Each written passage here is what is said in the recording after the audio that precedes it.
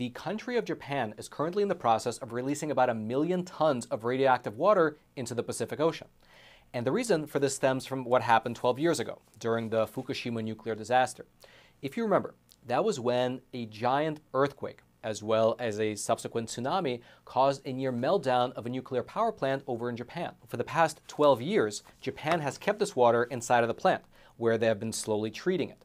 But unfortunately, they have run out of space. And so the Japanese government, they have announced that they will begin to slowly release this treated radioactive water into the Pacific Ocean. Now, the big question here is very obviously whether this is safe or not, and whether or not it will affect us here in the US.